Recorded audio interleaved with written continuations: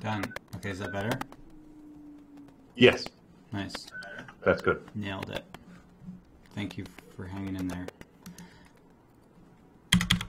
Okay, so I want to ask what isn't machine learning. So as math underpins everything we do, they're kind of, I think you get to a point where everything is machine learning. So, if you think about when you're a child and you're trying to learn to walk, it doesn't look that unfamiliar to, when someone has reinforcement learning algorithms that are teaching something to walk. So from an offensive standpoint, I think it's an important distinction because, where offensive folks try to live in the realm of possibility, rather than in a sort of a box that we try to define. So, maybe if you start thinking of everything as machine learning, you're going to find more opportunities to attack machine learning models, use them in your ops, whatever that might be. But for this attack in particular, we're going to do a copycat model, and I think this kind of concept will come out as we go through it. So I'm kind of tired of the name copycat model, so I'm just going to call them Pink Panther attacks from now on. One, it's more fun. Two, it's still kind of cat-like. And three, I know Pink Panther involves a diamond that is always trying to be stolen. And preconditions for a successful attack, and these are pretty loose, are a representative data set. So, for example, in the case of an AMSI provider, we're looking for like PowerShell, VBA code, a big representative data set that we want to model. And we need the ability to get feedback from our target model. And this doesn't have to be direct output. So if you imagine that a model doesn't give you, back a score, but it keeps it in a Windows event log, you still get your hard label being a 0 or a 1. So even if the model doesn't give you back output, there are still, just due to the telemetry nature of our networks, it's more likely than not that somewhere output's being recorded. So rather than maybe going directly at the model, try and think of some binary test that you can perform that is potentially outside of the realm of a machine learning model. So it's a pretty simple attack once you kind of get into it. Effectively, you grab a massive, in this case we found a big PowerShell corpus. So there's like 400,000 scripts, and the workshop, the lab piece of it, we'll talk about that. Effectively, the scripts get fed into an AMSI integration, and this just came off of the Windows sample. So all it does is load AMSI.dll, instantiate the COM object, and we feed it every script in that corpus, and that gets past the defender, or whatever AMSI provider that might be, and it comes back with a score, and we turn around, we just collect those scores offline, and once we have we have known inputs and we know what the output defender thinks of the output, we can model our model. And the hardest part about I think adversarial machine learning isn't the machine learning piece. Most of us don't have to invent math. People much smarter than myself have already done that for me. But what is difficult is the engineering piece. It's getting access to the right data. It's getting data in a way that isn't going to get you caught, or you're going to distribute your traffic accordingly, and you can kind of fly under the radar. In the future, currently attackers kind of have free reign, and get away with quite a lot of querying and noise in the network, that's not always going to be the case.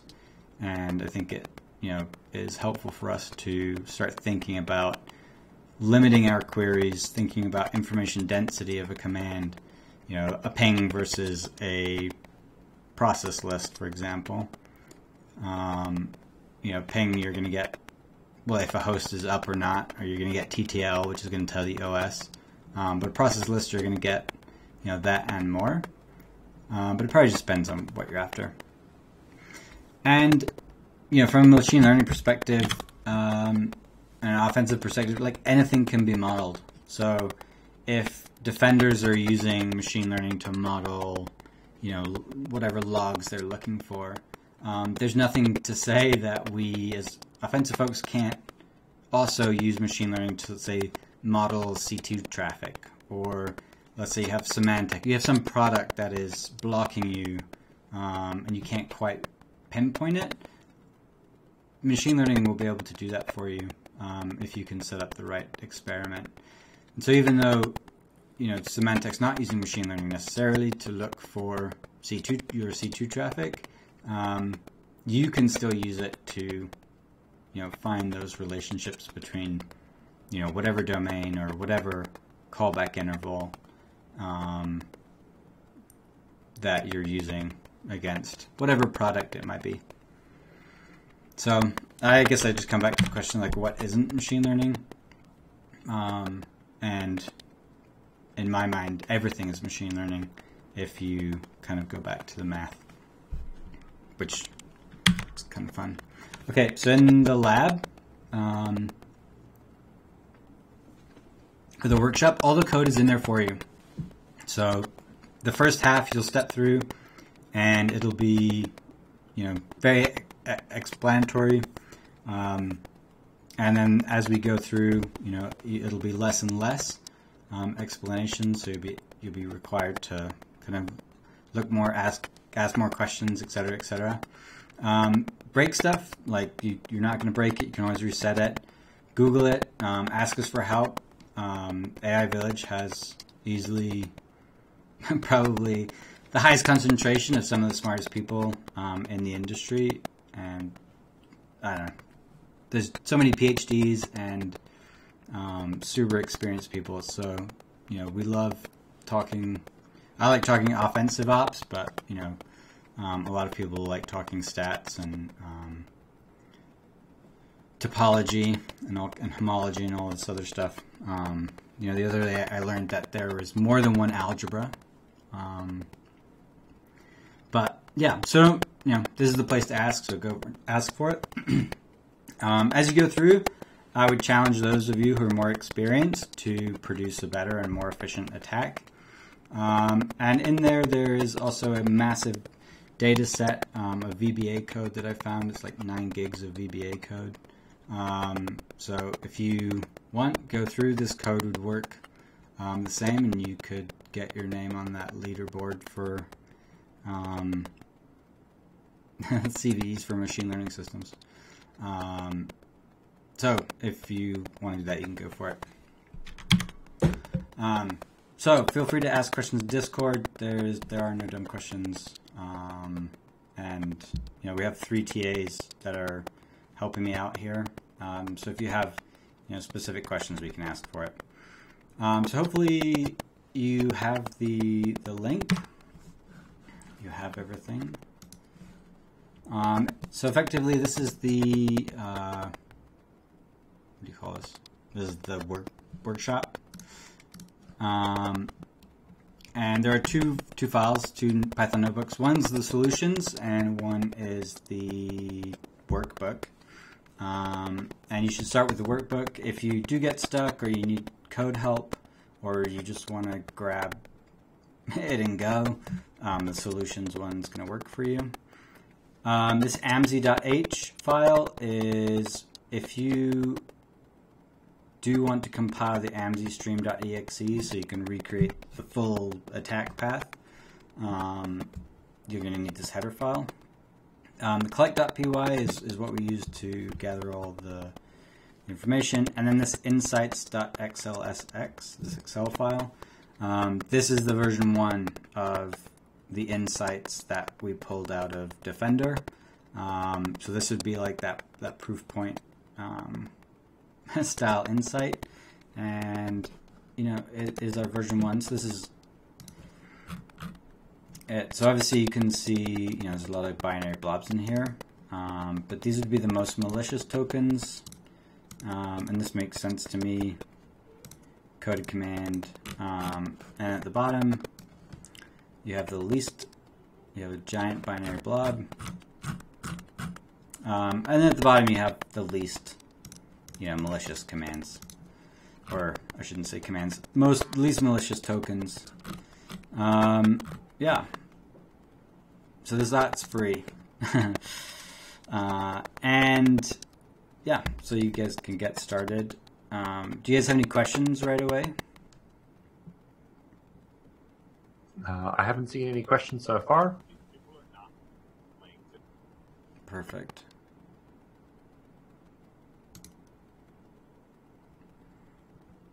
No, that's good. That's good. Is anyone else getting 403?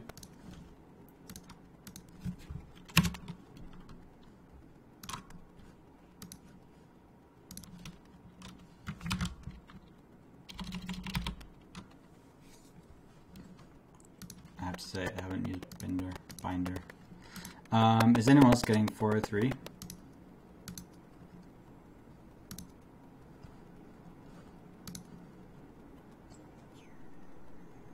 We are not seeing any chat on Twitch or Discord. I just reopened the link and it's building the container for me. Okay. Yeah, me too. Okay, that's good. I have my own copy. I am in the Jupyter notebook. Nice.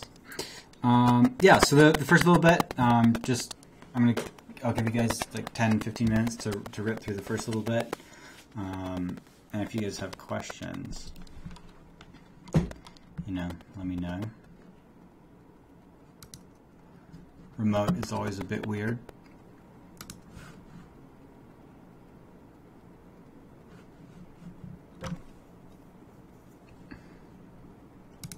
But, it always gets me in the mood.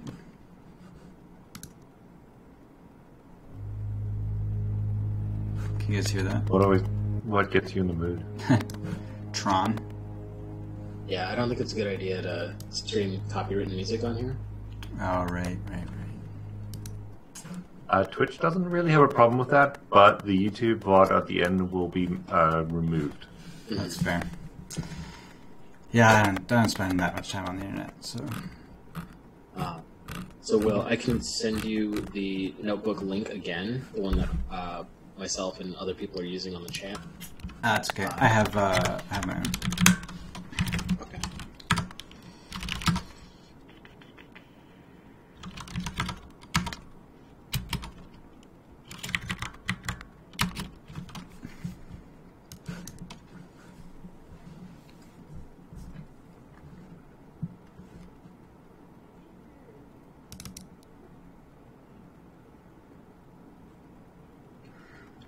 Excellent. Okay, so you guys, I'm just going to talk. Everything's pretty self-explanatory in terms of the instructions. So, Can you zoom in a little bit? It's kind of hard to see on the stream.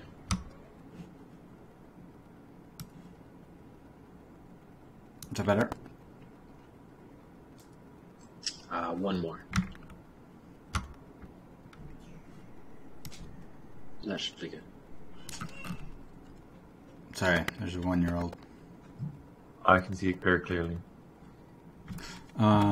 Excellent. So I'm just going to talk. You guys feel free to run through. So sort of the basis of this attack is really the anti-malware scan interface.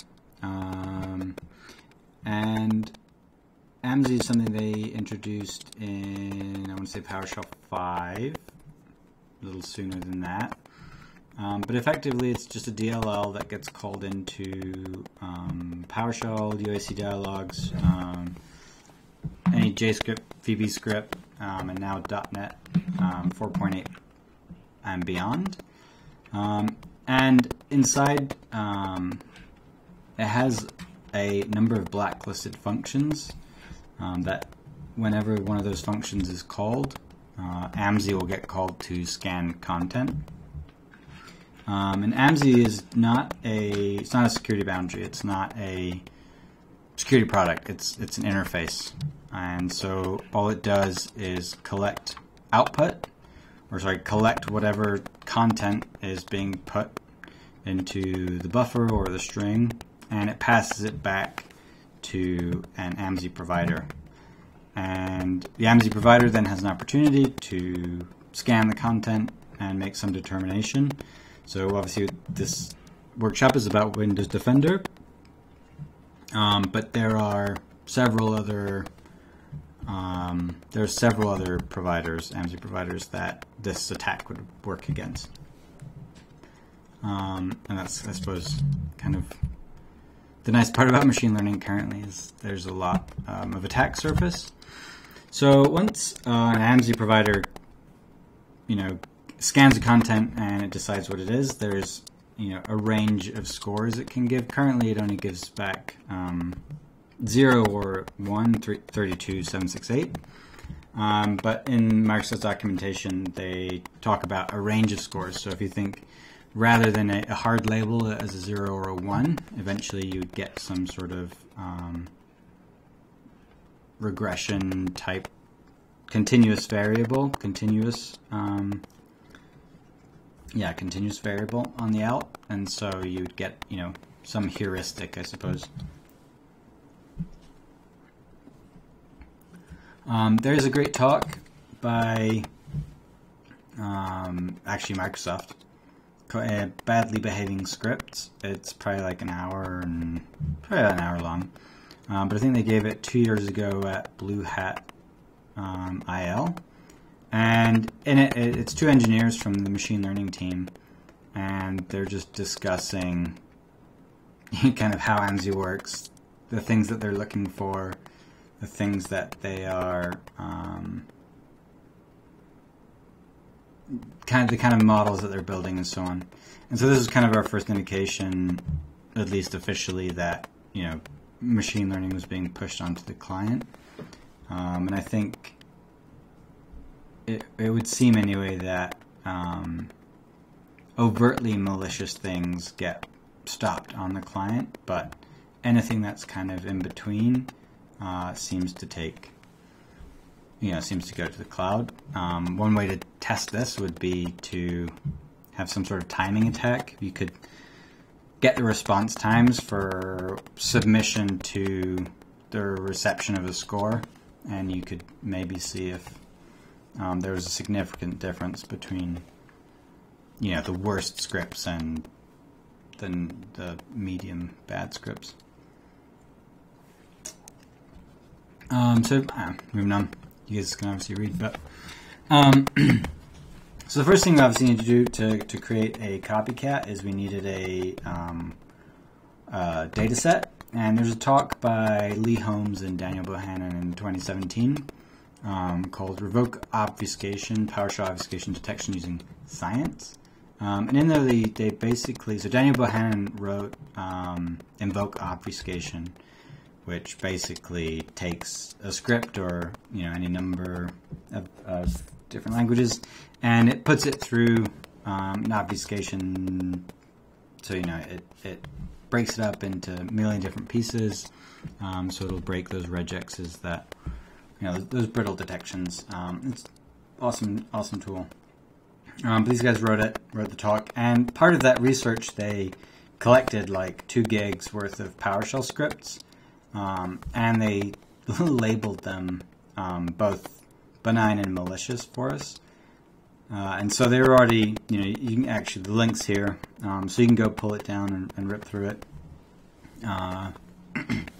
Once you have that, the rest of it is just getting target outputs from the target model. So, if we want to create a copycat, we want to know what Defender thinks of each script that we give it, and then That is, we modeled the model. So we have the inputs and we have the outputs. We don't know what's in the middle.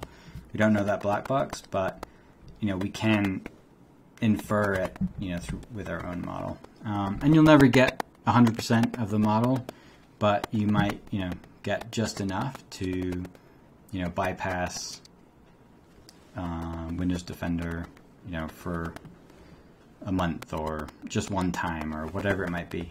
But the nice part about machine learning and the struggle that machine learning has, I think, is it does introduce a probability into what used to be a static decision. Yeah. The large repository of something interesting is VBA. So that's just 9 gigs of Excel macros that you could do the same with, which would be pretty awesome. We have, let's see, what is this? This is the you're not on Windows. If this were like a lab, we'd have like Windows VMs and we'd do this like for real. This is just the output from the AMSI stream. So invoke WMI backdoor looks malicious, but Defender doesn't think it's malicious. So if you look down, you see scan result is 1, is malware 0, is malware is the official feedback loop. And even in that talk that is above, they discuss the fact that you can't trust file names, and that makes sense. You can't trust headers anymore. There's some research I did a number of, like 3 years ago now, against mail filters where you would null out the first 2 bytes of a .m file, and depending on how the mail filter decided what kind of file it was, it would either block it or it'd let it through because it can't read the magic bytes at the top. And then obviously the document's corrupt at that point, but what Windows does is when you open the .m file is it would ask you to repair it. And if if the user clicked yes, I'd like to repair this document, your macro would live and you could get code execution. Right, but so the next bit is the provider display name. So we have Microsoft Defender Antivirus. If this is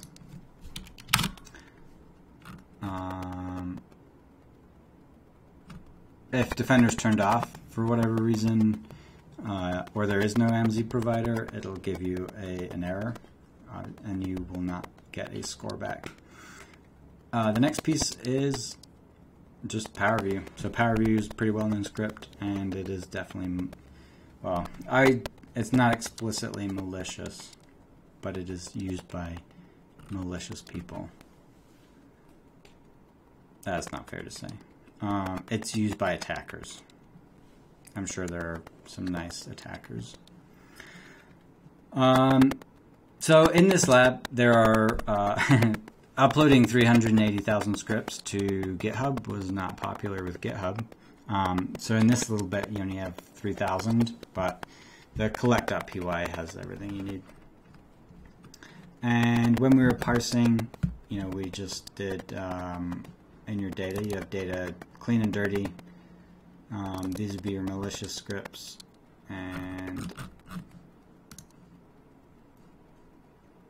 clean scripts are obviously clean. There's like 3,000. There are about 1,200 malicious scripts that you can look at. Yeah, if you guys want to start ripping through this code. As we were parsing, you can look through collect.py, but I personally like to keep, so there's a lot of moving parts, machine learning. You kind of can't get away from it. So whenever possible, I kind of like to keep at each step, I'll build a data structure and I'll keep the previous output. And I think that it works nicely. Most of my data sets are pretty small anyway, so it's manageable. But you can kind of see the get screenshot. So this is the file name, the original file name. This is the hash, the MD5 hash of it. And then you have the result being it's malware, and then you have the base64 encoded text. that you can go and look through. I like this because if there's any weirdness, you have everything you need right in front of you. You don't have to go, you don't have to start again in a particular point. You don't have to go back to the beginning of the process. You know, being able to debug all the way through your pipeline is, you know, it might cost you some speed, but at least for me, it's fine. You know, I'm not dealing with billions of anything, so. Yeah, we just discussed lists. So if you're not familiar with a list, which I think probably most of you are, raise your hand if you're familiar with lists. Nice, okay, so about 20% of you. Can't hear any giggling. Alright, so you have lists. Lists are like really nice, so you can just split them on any delimiter you want. But you guys aren't interested in lists. So quick question, Will. This is from the Twitch chat. Should he be able to view the PowerShell code when they click on a file clean or dirty, get a mess of characters but not a script? Yes. So so in this little code block here, you can open it, and it is just a. So we've already parsed it for you. It was just going to take forever otherwise. So what you're going to see is the script name. So this is the original script name, the MD5 hash of the script content, the AMSI result, or I should say the defender result, so what defender thinks of the script, and then the base64 encoded version of the script. So in, I don't know, can you turn lines? Can you turn lines on?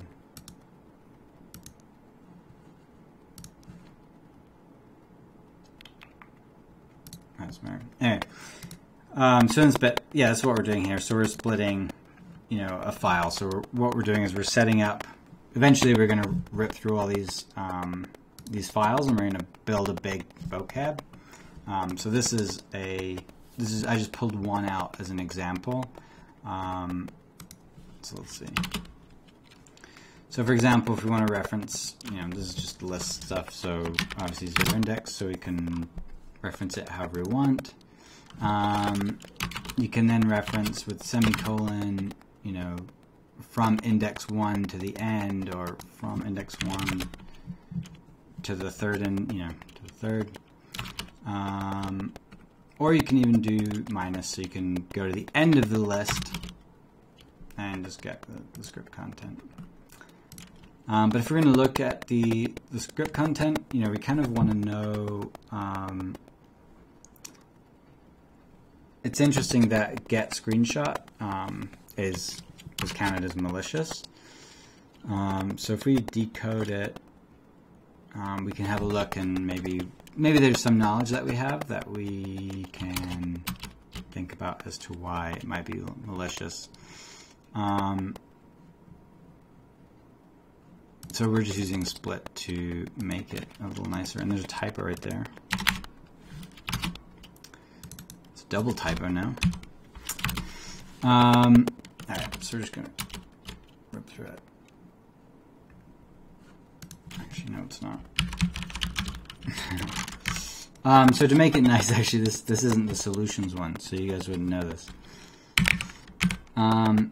So if you want to make it like a little nicer, we're just going to split it again.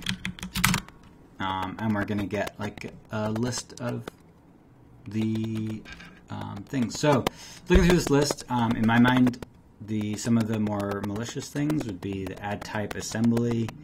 It would be convert to int32, new object, system IO memory streams, so everything like in memory attacks, any sort of memory streams are going to be this. And then at the bottom, you also have to base64 string. You know, I think base64 is typically something that gets picked up quite easily. But if we wanted to figure out, you know, how this was, why this was malicious, or why Defender thought this was malicious. Does anybody have any ideas that they want to type out?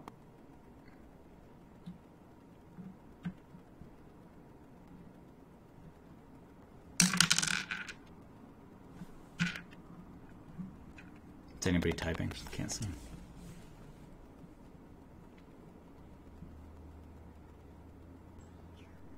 Yeah, it doesn't seem like there is anybody typing on Discord right now. Nice. Yeah, so we're just going to go through the dictionary. So, this is just what I came up with, and it would be to try and determine the commonality, between all the malicious scripts and see what tokens and when I say tokens, I mean words. Words came to the top. And to do this, we're just going to do a dictionary, and it's kept, the key value pair. So I'll let you guys run through that.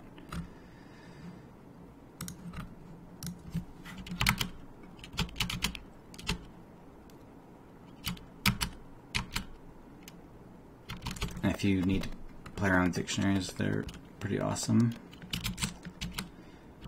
I like dictionaries. But there is one other data structure that I like even more than dictionaries. Excellent. So we know what dictionaries are now. And we're just going to decode the content, and we're going to add it all to a dictionary. We're only going to do one script. And does anybody know why we might just only want to do one for now?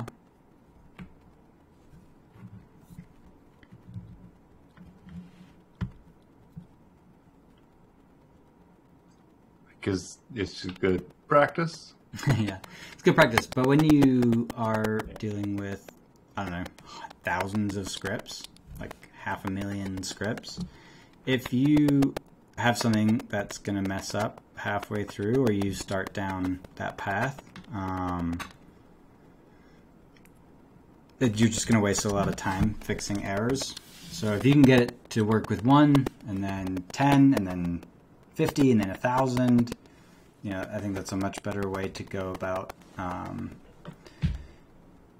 processing large data sets. So for this one, we're just going to do 1, but we're going to split it twice, and then we're going to just add everything to the a word index. So there's a fill in the blank bit here. So if you guys want to go ahead and run that code and then tell me what the issue is.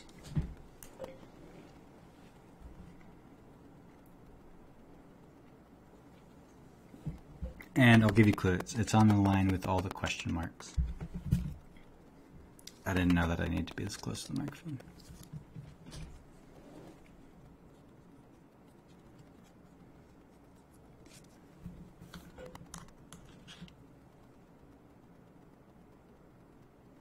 Or are you guys already way past this?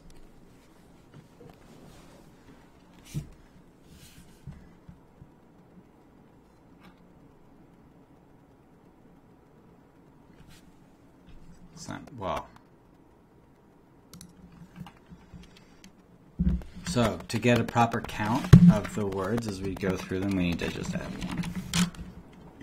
And you would have been able to tell after you went through it, because there's only 1 token listed for each. But the script has at least more than 1. So if we just fix that.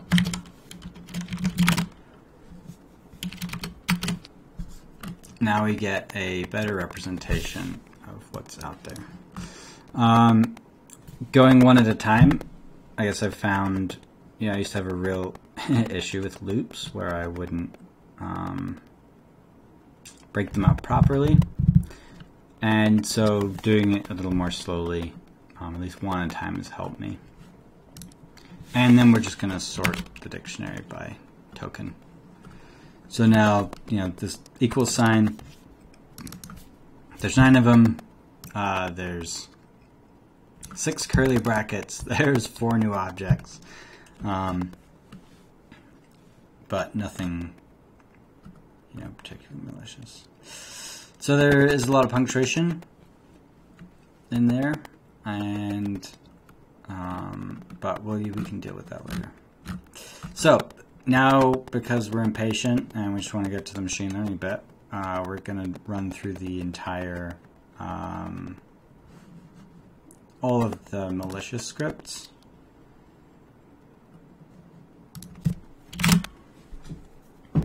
And it might take a little bit on Binder.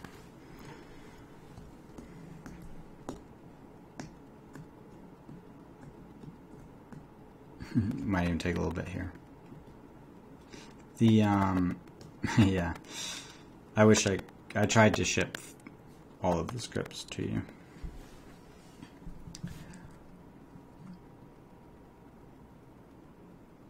Okay, so now we're just going to sort the words. So this is all of the tokens for all of the malicious scripts. And it isn't ideal.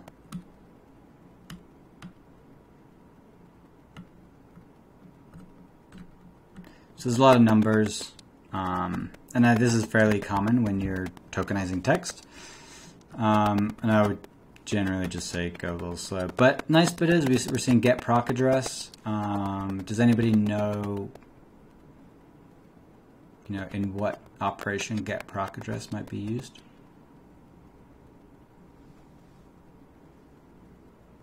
Does anybody that works in an AV vendor know what get proc address might be used for?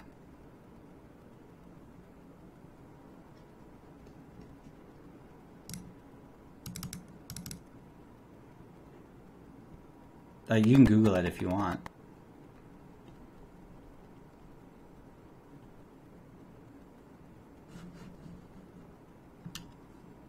No, nobody? GT? Any penetration testers? Malware authors, anybody? I'm a data scientist. Yeah, that's fair. Well, I'll let you look that up. But it's used typically when you're looking up functions in other DLLs. Most notably, I think used in process injection. Anyway. Alright, so there's a lot of numbers. It's fairly classic. But, we're also seeing write bytes to memory address, a lot of malware type things, remote proc handle. Obviously, this is all PowerShell. But the numbers are actually kind of annoying. So let's scroll through. I mean, are there any tokens in there that are particularly interesting to anybody?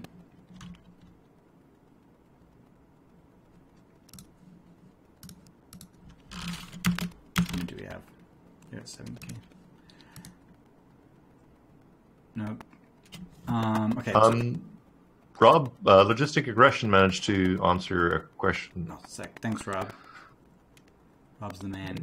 Twitch chat. Nice. What was it? He said you get the address of a DLL function in memory, also heavily used in Packers. Yep, exactly. Knew I could count on Rob. Okay, so the next bit. We're just going to continue to filter down, and I would say that's generally the case with most of your data. I think most of your time spent when you're doing machine learning isn't actually isn't the math piece that you typically think of. It's processing data. It's it's processing data. It's filtering data. It's making sure that your data sets are balanced or have a distribution that you want or whatever it might be. I said earlier that we're not inventing new math. Like I'm not gonna be the guy to invent new math. The place that I can be most effective is applying my domain knowledge to what I know of machine learning and being extra careful with my data. There's Abraham Lincoln has a saying about sharpening an axe. Can't remember exactly what it is. Yeah, if I was going to cut down a tree, if I had 10 hours to cut down a tree, I would spend the first 8 sharpening my axe. That sounds right. I could have made that up. But the same is true for machine learning, and I would say data science. And I don't know if Comath, you want to chime in there as a data scientist, if that is true or not? Yeah, I tend to get try something that works and then go back and perfect it to make sure I don't get little mistakes. Because when you scale things up, it really screws you when there's a bug 1.1% of the time. Now you have 100,000 things. The bug is guaranteed to happen. It's better to clean those up before you really. Yeah, and if you're a data scientist, like if in the Twitch chat, do you want to write what do you think the percentage of cleaning versus actual machine learning, like data processing versus machine learning? I think that would be interesting. And if you're new to machine learning, I would say it's okay. It's okay to be impatient and like go really fast because you want to get the end result. But if you want to get quality results, it is better to go a little slower. Okay, so we're just going to create a new list, and the difference here is we're creating just a find all. So we're going to start removing some punctuation and numbers, and then we're just going to add it to a new list, and then we're going to print the top 100 tokens. So all the numbers are gone, a lot of the punctuation's gone. I'd say that looks quite a bit better than the other one. We can still see, we still have get proc address, we still have, so we're still seeing the malicious tokens that we would expect, shellcode, and so we haven't, completely ruined our I want to call them crispy bits, but we haven't ruined what we want to model effectively. Write bytes to memory, so that's also there. So this bit, I just said pick some tokens and go Google them, and make sure that they're see what comes up. That's kind of the fun bit. I suppose we are live. I can do that. Let's see. That's what PE handle does. Do you guys use? Oh, I'm using Edge. That's embarrassing.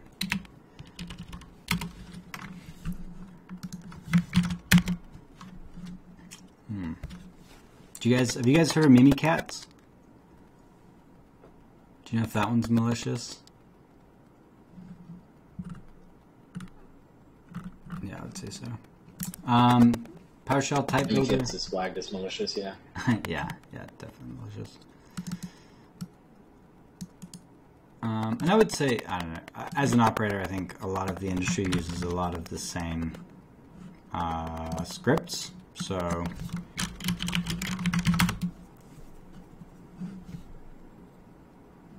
yeah, reflective DLL injection, invoke DLL injection at Graeber. Yeah, so these are malicious type scripts. Okay, so once we have that bit,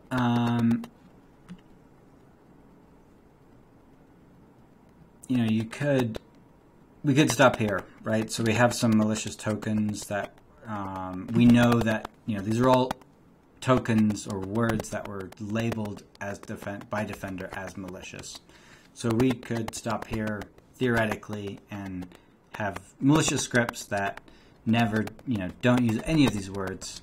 Alternatively, you could do the same with the clean scripts and only use, words from those clean scripts, or you could do both.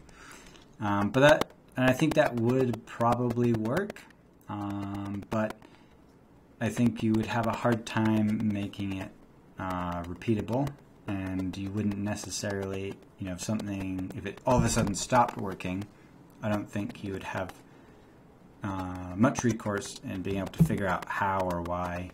And so I think this is kind of where machine learning shines for us, and it's just the ability to iterate through massive amounts of data extremely quickly. So, while I'm going to use the GPT-2 fishing analogy, and it's like you can spend an hour crafting, one fish for 5 targets. Or you could spend an hour correcting 5 unique fish generated out of GPT-2 for 5 targets. Language models aren't perfect, but they do help scale. So it's like you generate 5 of them, and you can correct them, make them seem, realistic and not sound terrible.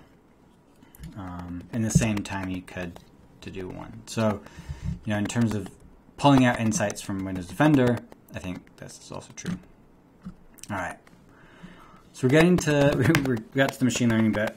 And in this manual, we reference 380,000 scripts. There are, I think, 410 in the whole piece. So in that PowerShell link at the top, it has that many.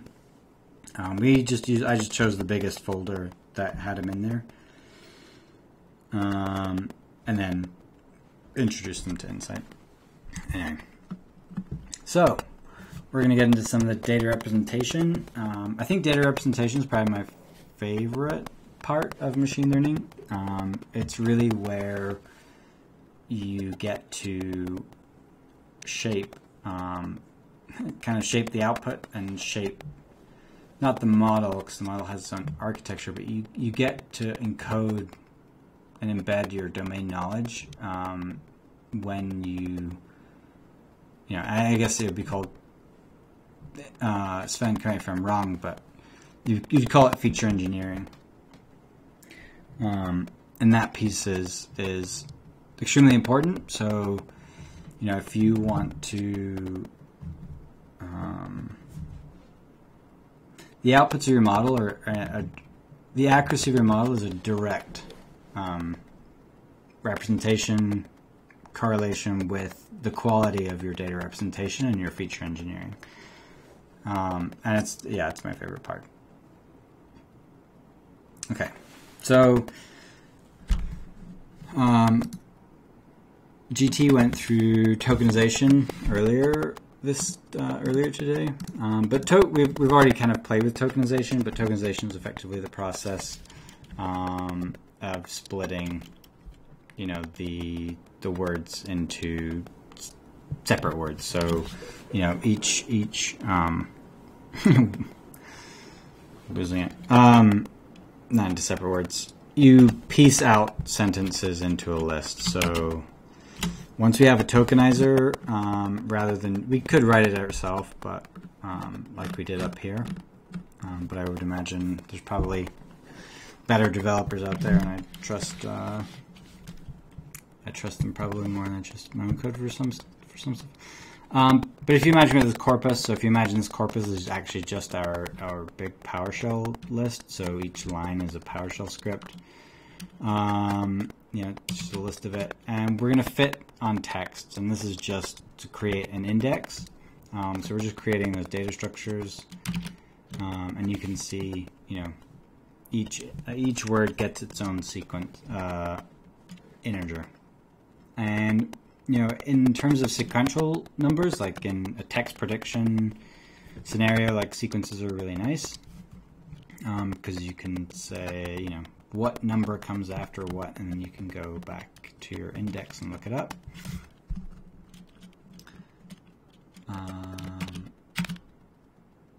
Yeah, so if we can go, my cat likes mittens. I don't have a cat, but I assume cats like mittens. Or most cats are called mittens. But we're just taking the first index and we're tokenizing it.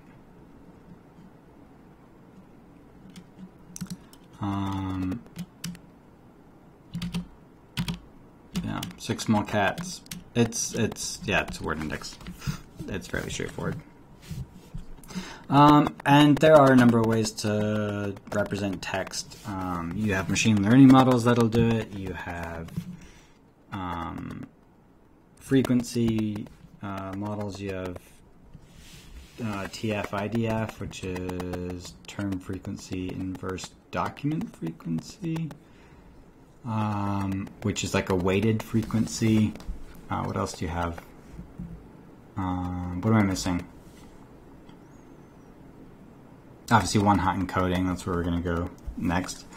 So one-hot encoding is basically it's a vector, which is the length of your vocabulary, and the presence of a token or a word is denoted by a 1, and if it doesn't exist in a document, then it's a 0. And so what you end up getting is, let's see, how long's our... Well, it's only 17. So each vector is going to be 17 integers long, and the array is going to look like this. So this is just the first sentence. But as we go through, you'll see as the words change, you get different, what do you call it? I guess not indications, activations. It's probably incorrect. You get different, indications. Anyway. So hopefully that makes a little bit of sense. And let's see. The nice part about one-hot encoding is that you do get every token in one, so they're well represented. You do get some sparsity, so if you have a lot of, like, a really big corpus or vocabulary, you get some sparsity in there. But it's really nice if you only care about the presence of a word. It does not, it doesn't necessarily keep the semantics or the syntax, or, it's not very good for text prediction. It is good for classification, which is kind of what we want to do. All right, so now we kind of have an idea what tokenization does and the tokenization scheme that we're going to use. We're going to get into my favorite data structure, which is named tuples. Named tuples are immutable. Well, they're tuples, but they're like immutable classes. So you can kind of create them. You can set your variables to whatever you want, and it's really nice because then you can turn around and reference a tuple or reference a variable inside of a tuple by name, which makes your code read a lot cleaner than if you were just going to use a tuple or a list or even a dictionary. Dictionaries can be... actually, I don't know the speed difference between dictionaries and named tuples. Does anybody know? If there's any? Maybe not. But this is an example of a named tuple. It's like, when you find something you like and you just use them absolutely everywhere. This is where I'm at with named tuples. Just because they're super nice.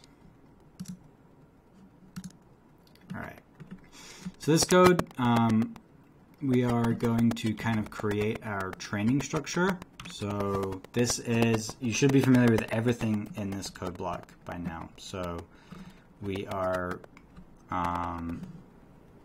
we have our filter. The tokenizer has a filter attached to it.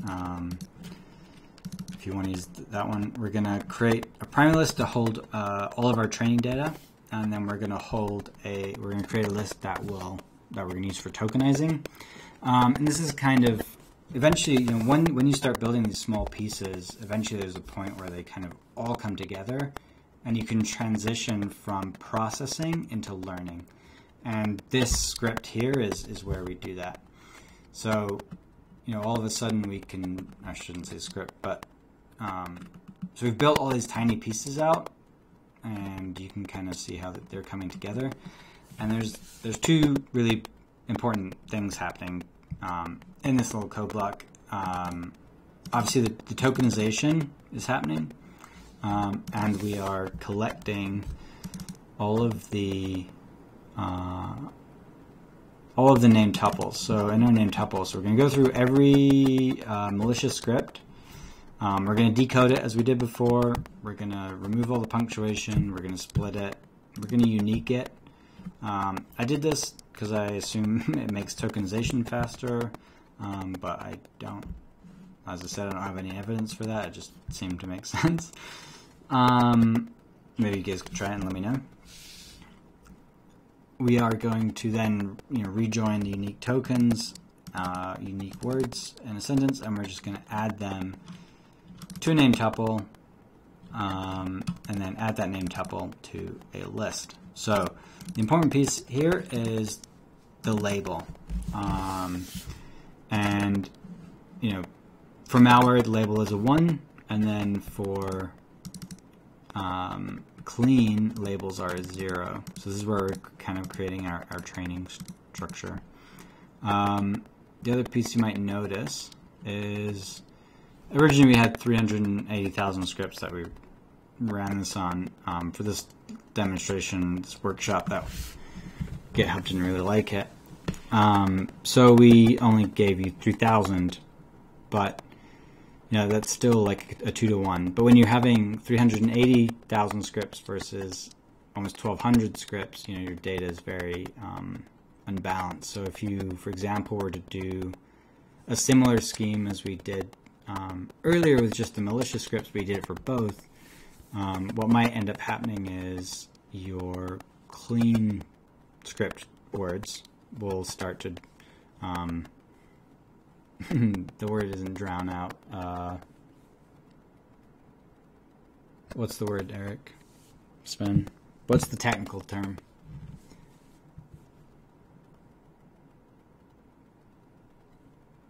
I'm going to say drown out. Or average out. Whatever it might be. It's like if your GPA is really bad, eventually you just can't get it up. Anyway. Alright, so and then at the end of this, so the outcome of this is we're going to get a list that has all of our name tuples that are ready to be processed, to be fed into a model, and then we're going to have all of our documents that are ready to be tokenized. So at the end of this, we're just going to build the vocab, and we're going to have everything. This is a little blurb, so it takes a little bit to go through all of them.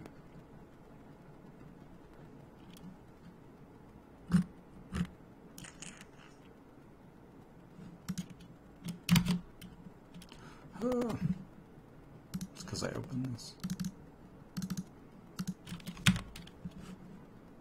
I don't want to tokenize that.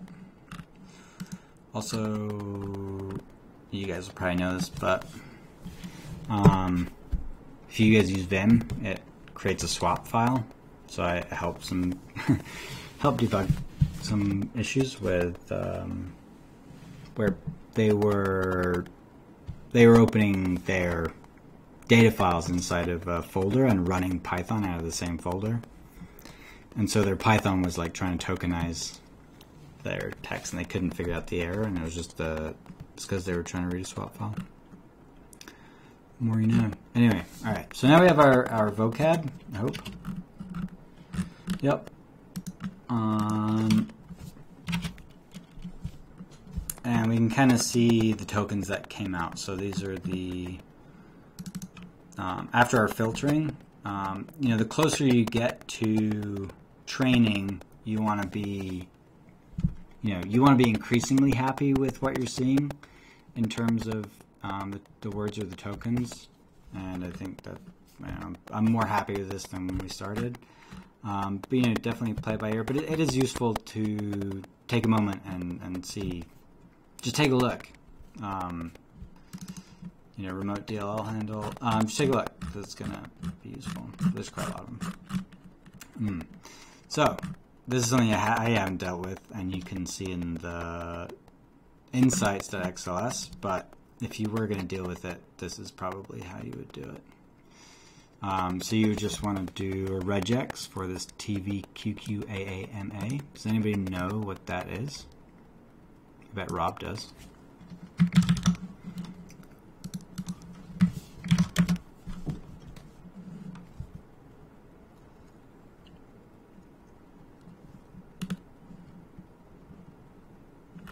I see you're binging it. Yeah. Yeah, this is embarrassing. Bing, the best way to Google. Yeah. But yeah, so that's you'd want to remove those, obviously. I didn't. It indicates that it is a PE file. Yeah. Usually, yeah, compressed or embedded in some other medium. Okay, so now we're at the point where we are. Well, I already described this bit. If you're not familiar with machine learning at all whatsoever, there's a little video series by what's his name? I don't know, but his YouTube channel is 3 Blue 1 Brown. It's just like 4 videos an hour. It's really good. It's gonna be way better than I will ever be able to explain machine learning to you. So I recommend having a look through that. Watch it a couple times, and if you're really into math, he has a lot of cool stuff. Like, yeah, his animations are really good. But neural networks, we've kind of all seen this picture. But our input layers represent our input data, or our one hot encoded text. Hidden layers represent an activation function, and the output layer or node is the result of the network, or classification, prediction, whatever it might be. There are a lot of machine learning is more than this little picture that we see everywhere, and I would say this is like the tiniest little bit of machine learning. And even inside of this picture, all the mechanics that are going on, are quite extensive. And this is just like the most vanilla machine learning implementation. So I think the nice part about Keras and whatever the frameworks is they bring, that kind of ability and power to non-mathematicians or what do you call non-mathematicians, Sven? I don't. Is there an industry word for them? I'm trying Students? to be like, what? Students? Yeah, something like that. Normies, yeah. Honestly, we just don't think about Yeah. I don't want to dig myself into a hole here. You got too much math to think about. No, As a non-mathematician, I take great offense to this. Yeah.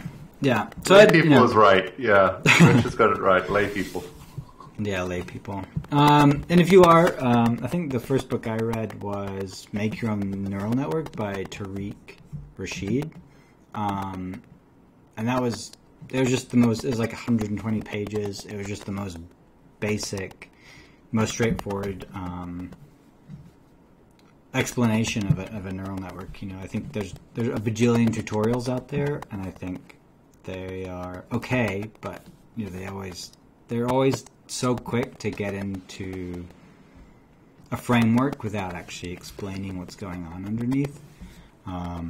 And that is definitely a hindrance. Like, you don't have to be a mathematician to use machine learning, but you should at least spend time learning the basics. Okay. So, let's see. You have a little explanation of machine learning. We have our training set. We're happy with the tokenization to a point. Happy enough for now, anyway. Eventually, I think you always want to be moving forward, so you always kind of want to be thinking in pipelines. So I wouldn't spend too much time necessarily in one area, but when you build it, make it such that it is modular and can be put into a pipeline. Let's see. So now we need to tokenize all the documents.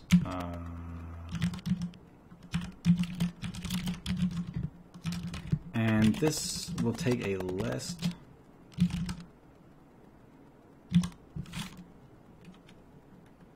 Which I think docs is. We'll find out.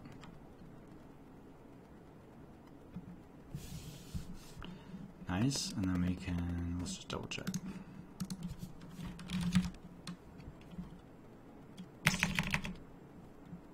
Yeah, it's good.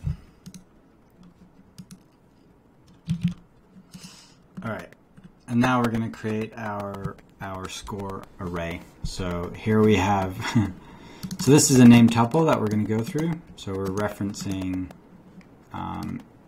E, which is a terrible variable name, sorry. But all text is the list that's holding all of our name tuples. And if this is called list comprehension. Another favorite of mine. It's like creates a list. Put a function inside of square brackets, and it'll create you a list. But you can see we're referencing the labels. So we're just going to create a score matrix, and actually you can see what that looks like. But they're just giant arrays. And the reason they're giant arrays is because mechanics of machine learning is kind of, would you say, rooted in matrix multiplication? No, because that really ignores all of the decision trees and a bunch of other category things. Yeah, yeah. And k-nearest neighbors and a bunch, yeah. Yeah. When I was talking about like this picture being kind of dumb, it's the only picture we ever see, and it's like the smallest. It's just one of the smallest pieces. There's so much more out there that you should look at, and I probably could have introduced you to. Anyway, so then we have our score matrix. Actually, now I'm looking at this.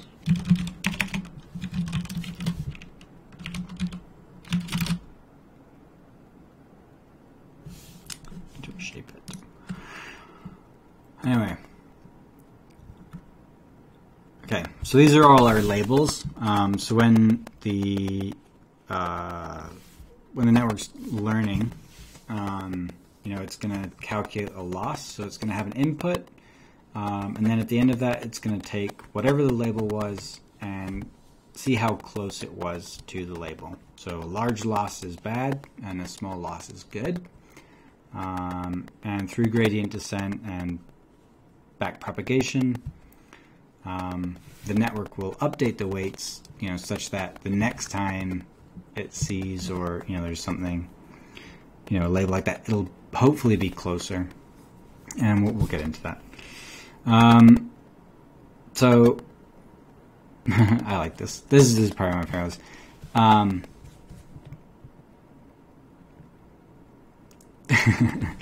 So tabs versus spaces, Nano versus VS Code, Messy versus that other guy.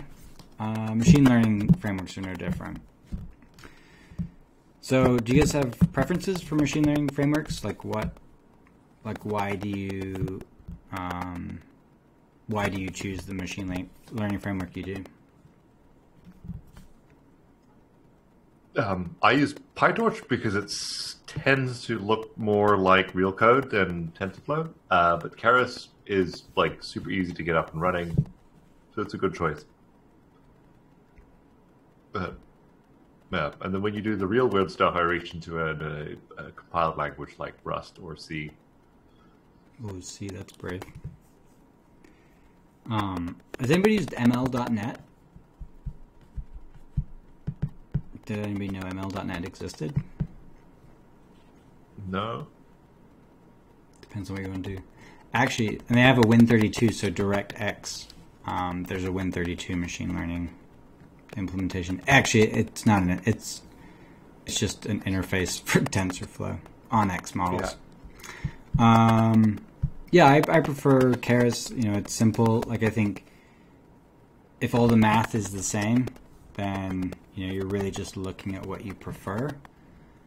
And yeah, this is what the Keras is good to get off the ground, but it may limit your customization. And I think that's exactly what an API, it doesn't limit you, it abstracts complexity. So I think the reason Keras is so easy to use is because it does a really good job of abstracting complexity. But if you want that complexity, you want to dig in, it's still there for you. You just have to potentially dig a little deeper versus something like PyTorch, which is pretty raw, I would say. That's probably not true. I mean, some guy in the back's yelling about MATLAB right now. Oh, MATLAB, that's a whole other bag of words we all have a little bit of PTSD about. Yeah. Don't ever say Matt. Okay. Yeah, Rich is saying PyTorch is, Keras is good for 99% of your projects, and then PyTorch for when you're getting freaky, and I say PyTorch is good for 90% of your projects, and Rust for when you're getting freaky. There's also Jax, all sorts of stuff. Oh, yeah, Jax. Does anybody use Jax? Do they like it? I know Jason... Is he in here? Yeah, it's kind of the Wild West, I would say. Like, yeah. There's a bajillion different frameworks. Everybody uses something different. Yeah, I like TensorFlow. It has TensorFlow serving. It seems to have a good ecosystem around it. But you obviously make trade-offs, right? But if your verbiage and your fundamentals are good, then I think you could probably use just about any language with enough practice. Okay, so we're going to create our model now. And we're just going to create, it's the same as the picture, effectively, but we're just going to create it in code. One thing we didn't talk about are activation functions. Actually, we didn't talk about a lot, but as inputs, or as your data traverses from weights into hidden layers and hidden nodes, weights, as they change, their job is to modulate inputs modulate inputs based on their inputs, such that the output is relative.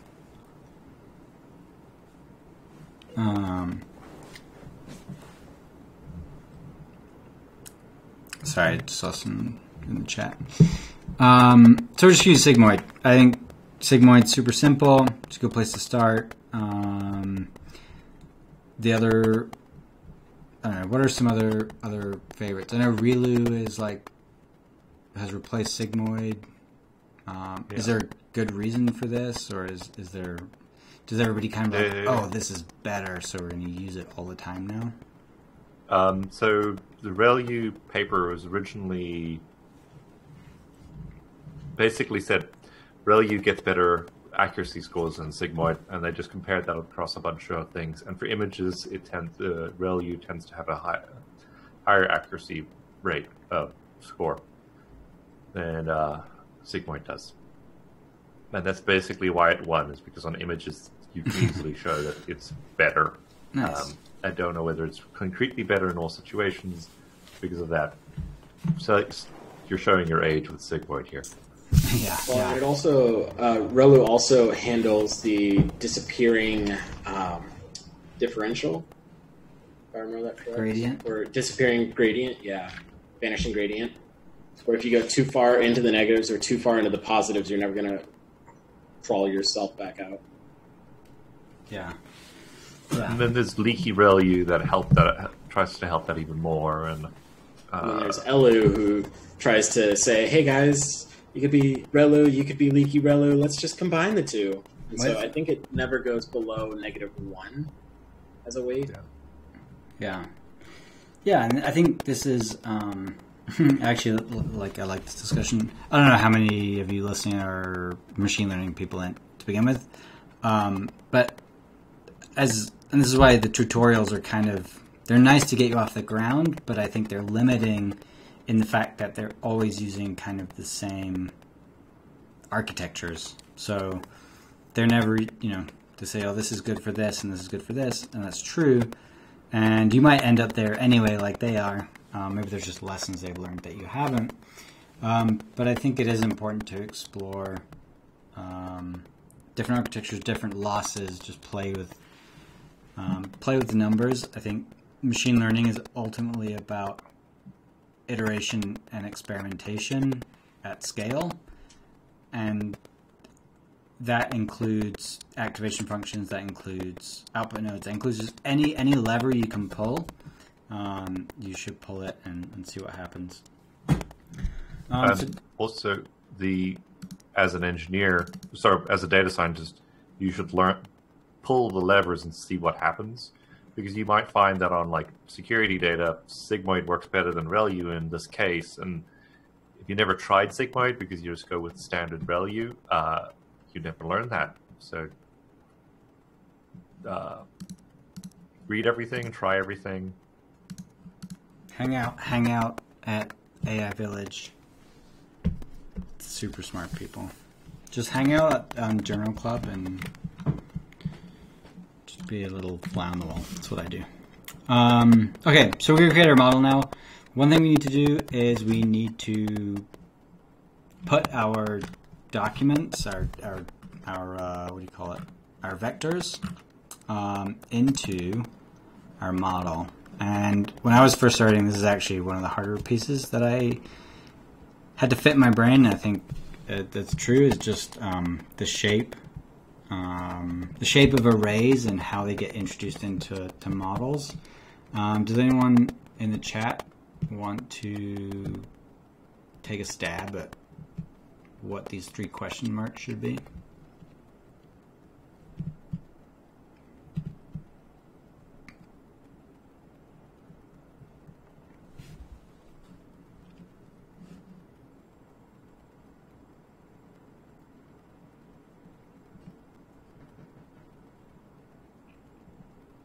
We can try it live. I'm hung up on the missing parentheses.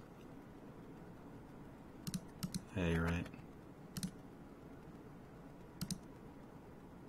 Yeah, but Rich has got to write the feature size. Yeah, exactly.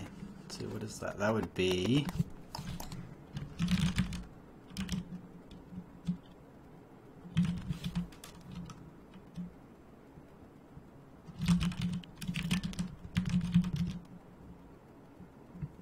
Oh, no, I wouldn't. What do I call it?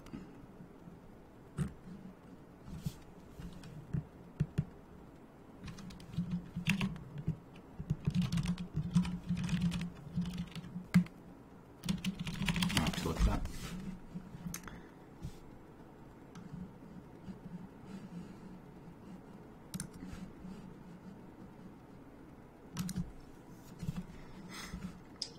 Pretty sure it's your matrix.shape Yeah. variable.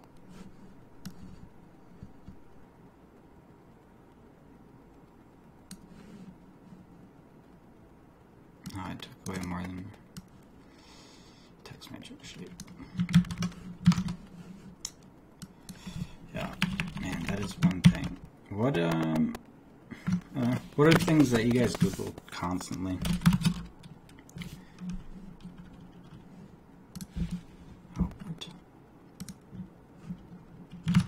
Sorry, you guys must be probably missing some imports. I'll push a new version. Alright, so if you're missing those imports, you're going to want to add them.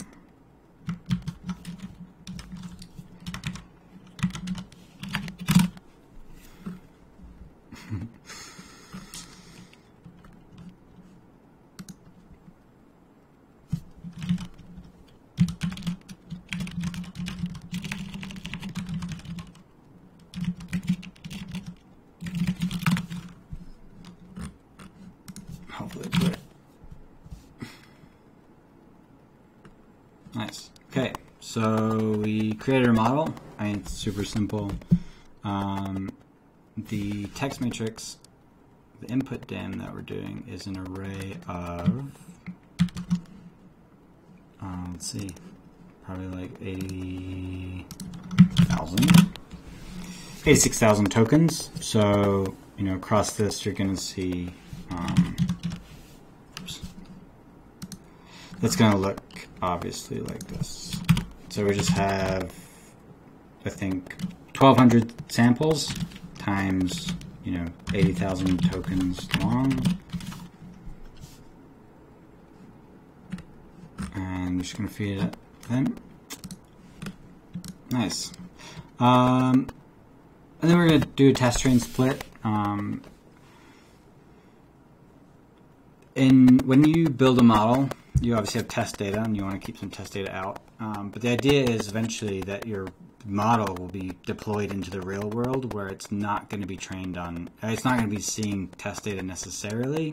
So ideally, you want to keep some data away or out of your training set, so that when it sees real data, or when it sees data it hasn't seen before, it can make a, hopefully an accurate guess. So splitting them out for that reason. I've heard you guys talk about like training leaking into your training data during training. How does that happen?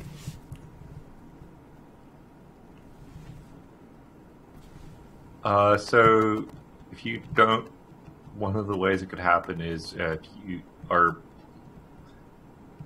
you could have duplicate samples that are, like normally you just say, hey, pick a random set of indices or pick the last 20% of my indices, and that's my test set. Or you do a cross-validation fold where you like divide it up somehow. And if you had duplicate data, say like the last 20% of your data was actually duplicated with the first 20% of your data, and you trained on the first 4/5, and then you tested on the last 1/5. Well, since it's duplicated, it's included in your training set, and you do really well. So you have to make sure that you don't have that sort of issue. And then there's other little things that you could have. It's basically a data cleaning issue a lot of the times, and then sometimes it's a weird bug in your code. Sometimes you can just reverse the model itself, and you'll say, "Oh, show me what this looks like," and then it'll just print out an example from the training set. Nice, yeah. Okay, so we have early stopping twice. Early stopping is super nice. So if you have a really long running task and your model's not improving, early stopping will just stop your model. Part of me doesn't like it, and I just feel like it could get better. But this is a tiny model, so we're not that interested. We don't really mind. Chris and I give callbacks, so if you want to use TensorBoard, whatever. Batch size, this would be the frequency at which updates to the weights will happen. Epochs, this is just time we're going to do. Sorry, the number of times that we're going to run through.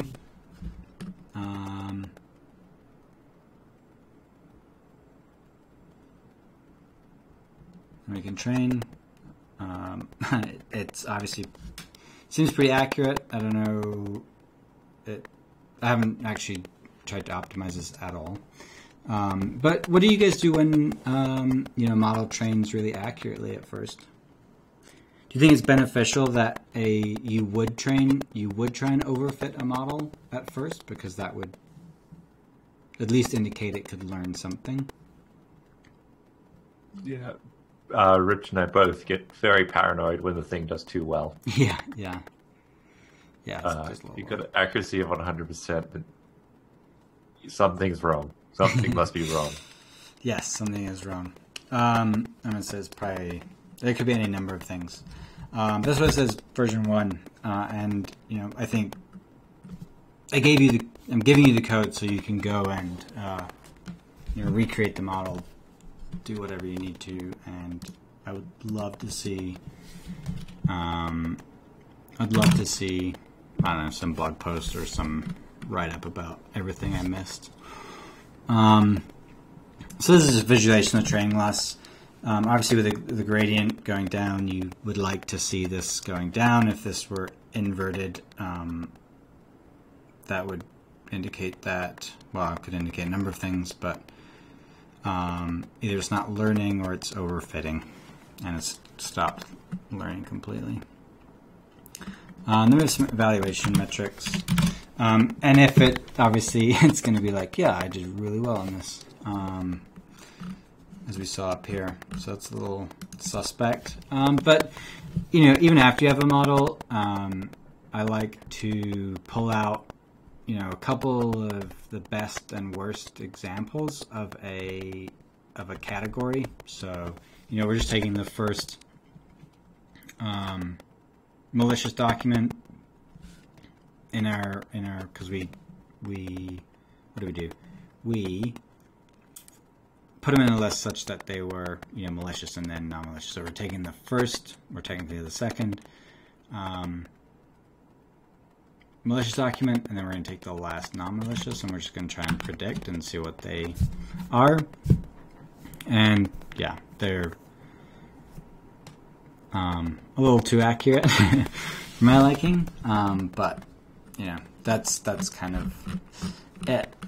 Okay, so this is kind of where we leave you. So this Excel file that you're looking at here, when I did it on all 380,000 scripts, took me, well, and this would depend on whatever kind of potato you're running, but it took me 17 hours to do.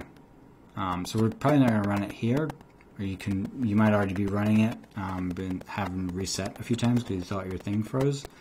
But effectively what we're doing is we're just toggling absolutely every possible combination and then making a base prediction and then a new prediction. And then we're keeping a cumulative sum of those. And what you end up getting is a spread of scores across a number of predictions that will sort your tokens into malicious and non-malicious. This is the same code from the proof point research. The proof point research was easier in this regard because they had a wider, they had a range of 1 to 999, where these are hard labels and it says 0 or a 1. But as a first run through, looking at the most malicious and the least malicious tokens, without any optimization, if it were ever going to work, I would expect to see that, at least they're being sorted to some degree, because now you can go back and you can start, tweaking the model or whatever it might be, to really pull out, really, hone in on what's accurate. I think a lot of times for attackers, like this first version would be just fine. But as you go into the future, you could even do this. You could always be collecting data. And actually, I remember it's after my first B-Sides talk about machine learning last year, Rob came up to me and was like, "Hey, you should have a separate data gathering campaign, so you keep your ops and your data collection separate, but your data collection can support your ops, and it doesn't necessarily burn you, because collecting data can be noisy." So it is a bit over time, but do you guys have any questions, comments? What I would love to see is someone to take this Defender model and absolutely crush it. It's a tiny model. I'm not sure Microsoft would care that much. There's a this VBA data set I have not touched. So if you guys want to race to whatever, I'd love to see what comes out of it. I appreciate everybody. Thanks for coming. Hit me up in the Slack, or not Slack, Discord, if you have any questions, or you just want to rag on my terrible code. That's fine too. But I will end it there. Anyway, so I think this is the last stream of the night. So we're closing out the Twitch stream now. Tomorrow, hopefully, will go smoother. We learned some things today. But I'll see you guys all in the morning. Hopefully. Hopefully.